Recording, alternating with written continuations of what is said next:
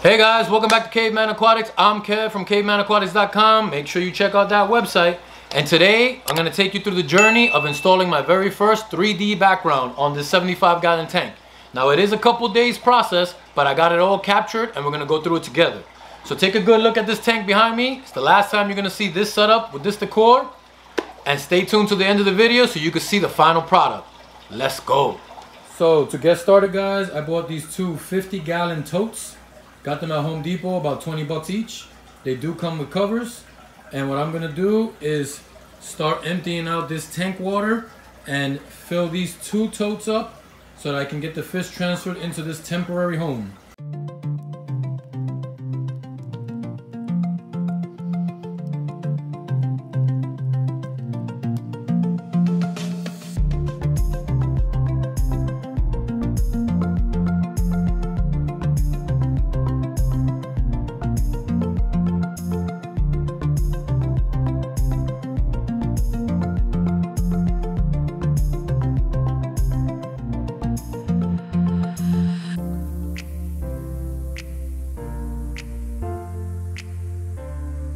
There we go, guys, first new home filling up. Okay guys, so as I'm filling up these tubs with this tank water, I want to let you guys know why I'm using the same water from my tank into these totes. The reason is not because I'm trying to save the beneficial bacteria that's in the water, because there is none that live in the water.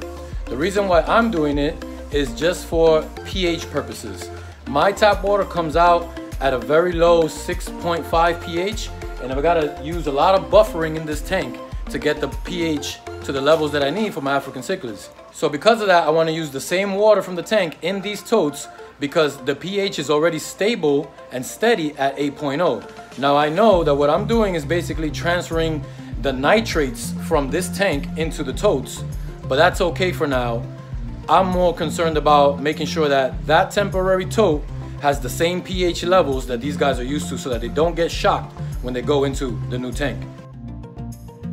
So I'm gonna go ahead and add some prime into these totes just because prime is really good at detoxifying ammonia, nitrite and nitrate. So if there is any in there, I'm gonna make it nice and safe for my guys.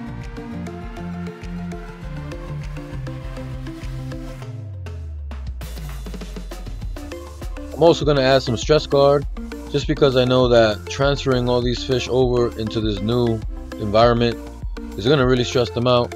So stress guard is going to help in just keeping everybody nice and calm.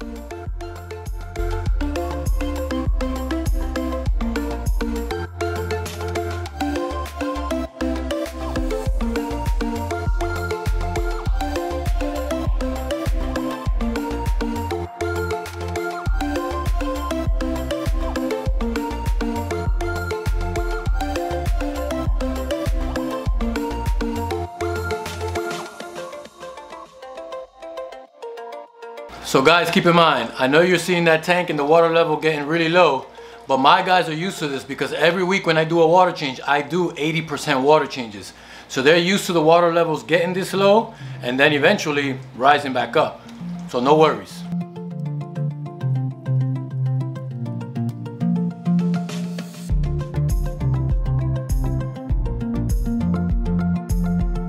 So I got my two sponge filters going.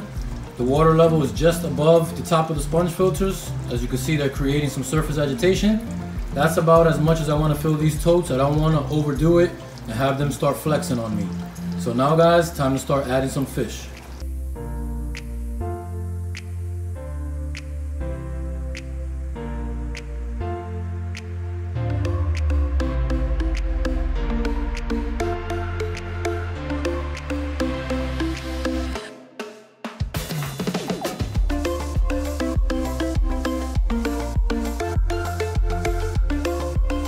Time for the fish transfer.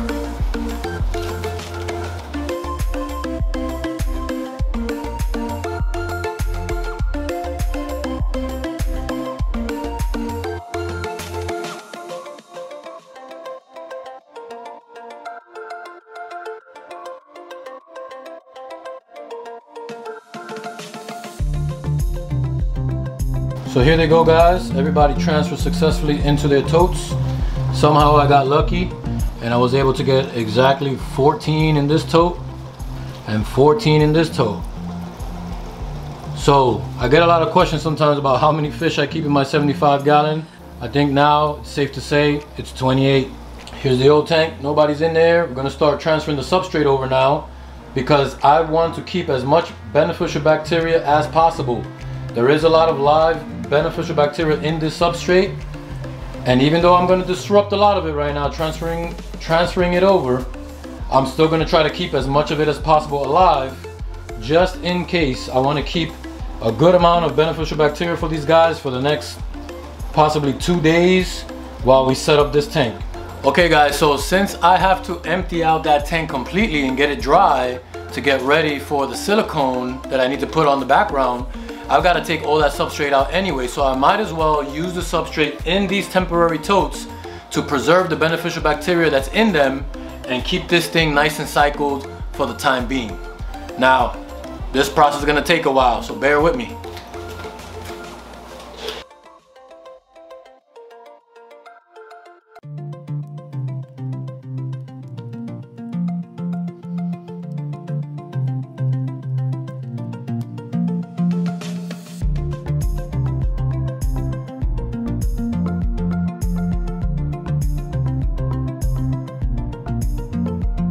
So I got a decent amount of substrate in there, guys, in both totes. As you can see, this one is starting to buckle out a lot, so I don't want to add too much more substrate and add more volume into them. They've got pretty much good enough space for the next 2 days to stand by. So the rest of this substrate that's in here is going to go into a standby bucket, and we'll use it when we refill the tank.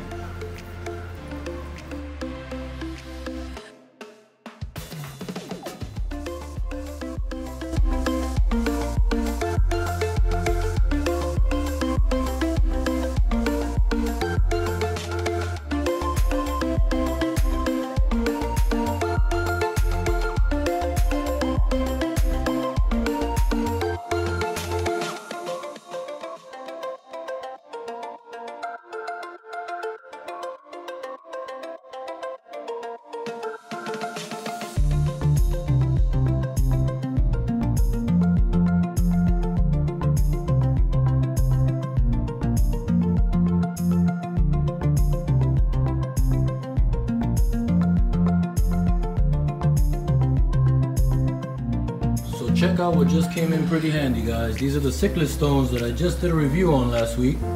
And as you can see, the guys are all still pretty scared. They don't know where they are. It's a brand new environment. They're all hanging out by the one hiding spot over there by the sponge filter. So I wanted to give them another hiding spot just in case they wanted to try it out. I'll come back later and see if they like it, if they go in there, if they hide behind it. Give them another little spot to get some cover.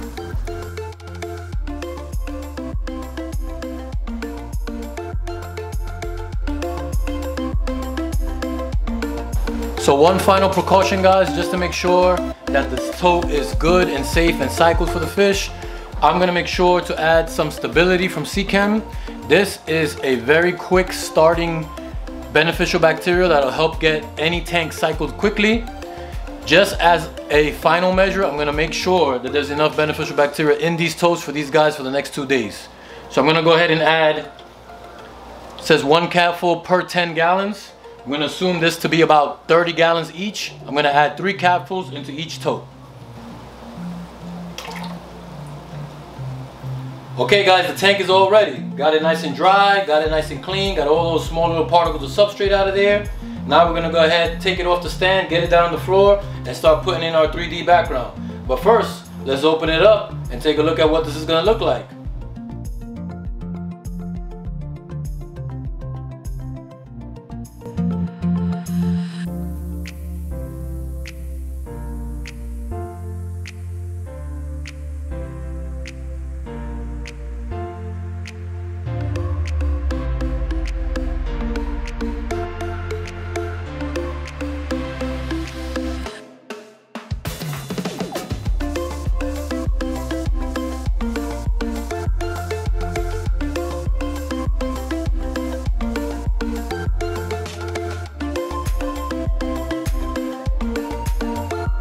This thing looks awesome.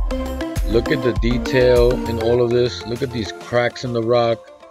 You can't tell where one piece starts and where one piece ends. It just looks like a fluid, realistic looking rock piece. I love it. Looks great.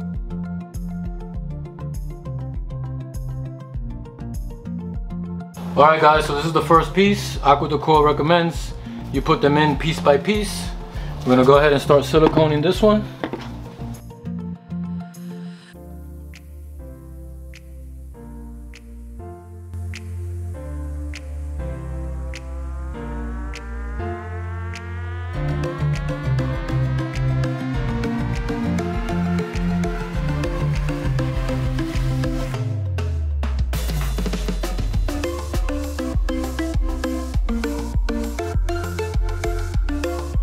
So guys, for this, I'm using this Aquarium 100% silicone aquarium sealant. I'm gonna read this right off the bottle to you guys. Permanently flexible, does not crack or shrink. Waterproof seal, stops leaks. Same strength silicone used to manufacture new aquariums. Non-toxic for use on freshwater and saltwater aquariums. Long-lasting bond, is easy to apply. This is the stuff that you need to apply your background to your tank. It's gotta be aquarium sealant. Right guys?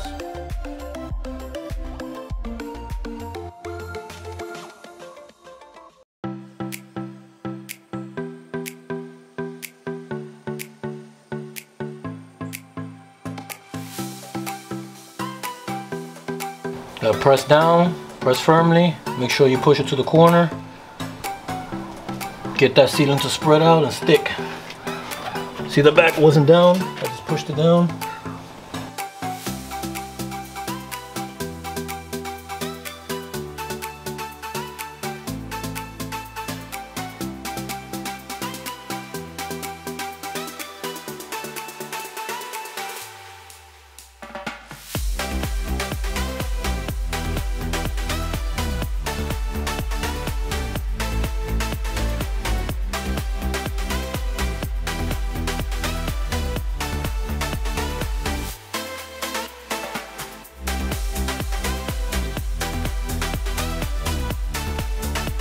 So this corner right here is just popping up a little bit. So I'm going to use these weights just to prop on top of it. Put a little bit of a force pushing down on it. That way we get a good contact with the glass and the sealant can cure properly.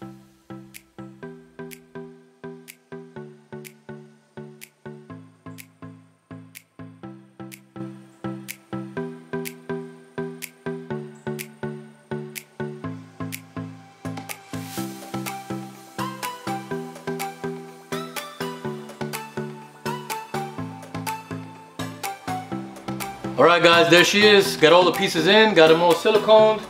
They all fit in perfectly. I got a couple of weights on some pieces because they're popping up a little bit in the corners, but this will keep them pushed down. We're gonna let this sit for about 48 hours, make sure the silicone cures well. And then I'll see you guys in about 2 days. Boom, just like that, it's 2 days later. How do we know? I got a little more stubble on my face. I think I got a new shirt on. Oh, and the background is in. Silicone is dry, and today we're gonna go ahead and fill this baby up with some water. Let's go. So what I'm gonna do now, guys, is just rinse off this background real quick.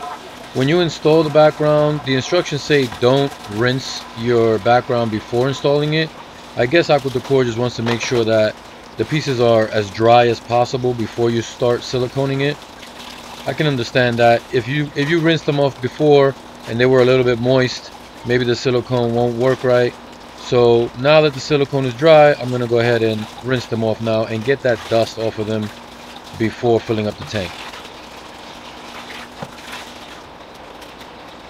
You guys see all that stuff floating around on the bottom there? That's just all the dust particles that came off these rocks. So I'm gonna go ahead and take this water out now and try to get most of that dust out of the tank before making my filters do all that work. And then we'll refill the whole tank.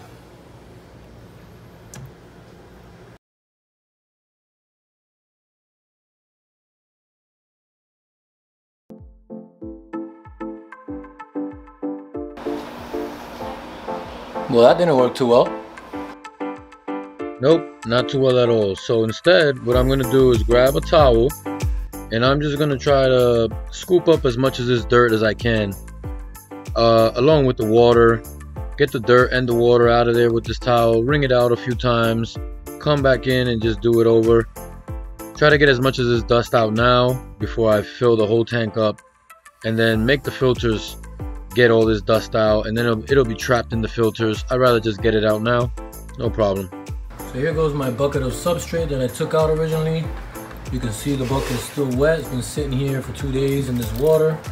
I don't know how much beneficial bacteria actually survived, but hopefully some of it did. But this is going right back into the tank.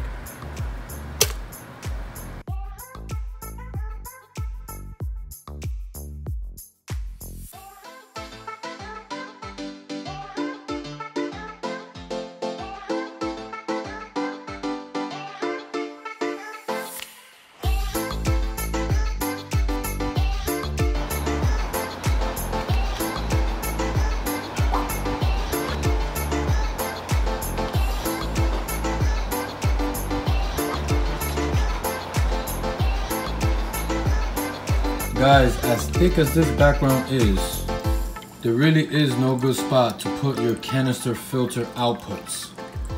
I didn't trust myself to cut this thing apart and slit a slice through it. I didn't want to damage it. I didn't want to lose the warranty. So what I ended up doing is putting my output hoses on the side of the tank. Doesn't look too bad. You can hide those hoses. But what you will have to do is cut out pieces on your canopy if you have one, so that your canopy can go onto your tank. I'm gonna show you a piece of that right now. So here's the canopy, guys. Got it on the floor right now off the tank. If you look on the side here, I had to cut these little rectangles, make space for the canister output hoses to be able to slide underneath there. Not the best cuts in the world, but hey, we're fish keepers, not woodworkers, right? Still functional, gets the job done. Here's the canopy on the tank, guys. You see the hoses fit nice and snug right into those holes. And you can't really see it over here from the side, so it's all right. So now I'm gonna start working on my intake hose. As you guys can see, my old one was really short. And now that I moved the FX6 over to the left side of the tank, I did that so that there's less distance between the filter and the output hose. That way you get more power out of your FX6. But now I gotta use a new hose, a longer hose, and set it up as my intake hose. So I'm just connecting the aqua stop valves onto the new longer hose. Then I'll measure the distance to where the intake strainer is gonna be, cut the hose, and set it up that way.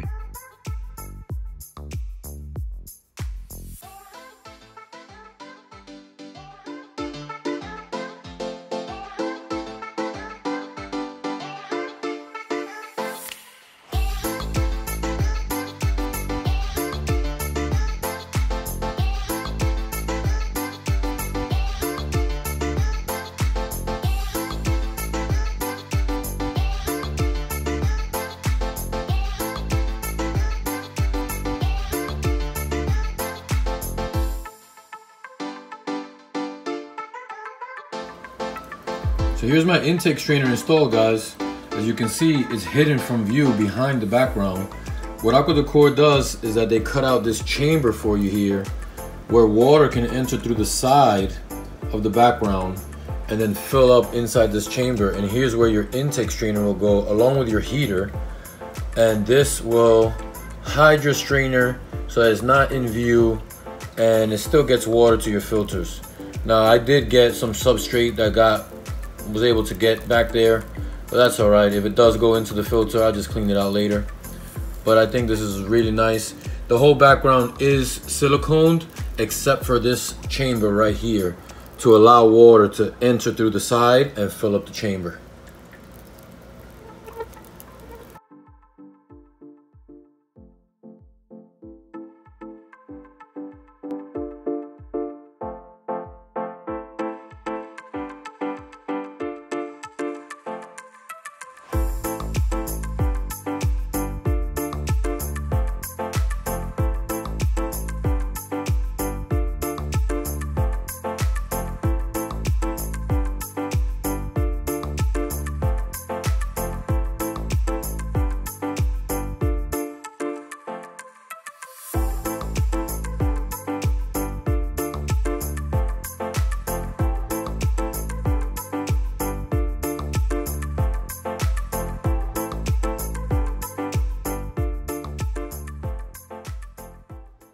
Alright guys, welcome to day 3 of the process. If I don't look tired, trust me, I am. I don't even know what shirt I'm wearing anymore. But we let the tank clear up overnight, let the filters do their thing, and now we got some good looking crystal clear water ready to put these fish back in their new home. Let's do it. Here go the boys. They've been doing pretty good in their tote for the last 3 days. Only thing, I haven't fed them in 3 days just because I didn't want to feed them and possibly add more ammonia to this water, being that I only got a sponge filter in each. So I want to hurry up and get them into their new home, and then I got a nice little treat for them for their good behavior.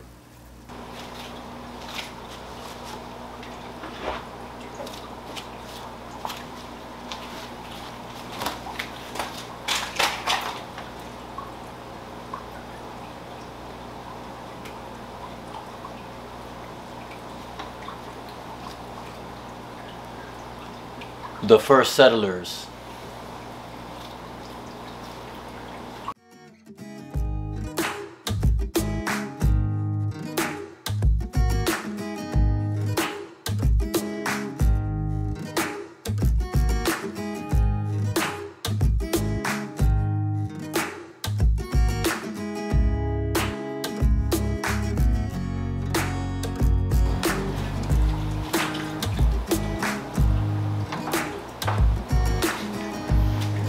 I think that's everybody.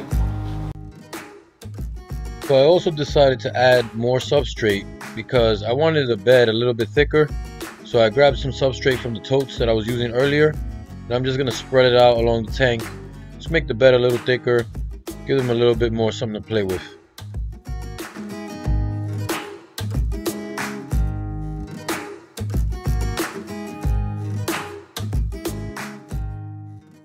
I did promise that they were gonna get a nice little treat for their good behavior. I got some omega-1 frozen brine shrimp. They're gonna love it.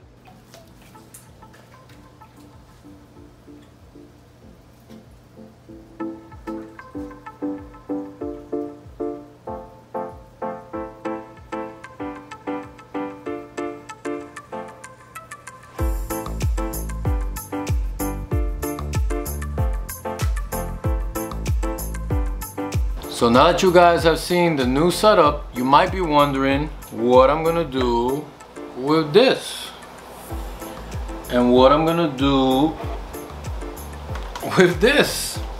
These are the 2 decor pieces that were in my tank previously. I'm gonna tell you what I'm not gonna do. I'm not gonna get rid of them. But since so many of you have asked me, have asked me about where I found this decor, let me know if you guys would be interested in a giveaway. I can locate these in my local stores, and for those of you that were interested in these decor, let me know if you'd be interested in a little bit of a contest, free giveaway type of thing, and maybe we'll set one up next week. Now, even though the tank is a bit cloudy because I just moved a bunch of stuff around and I added more substrate, I'll leave you guys to the fishes.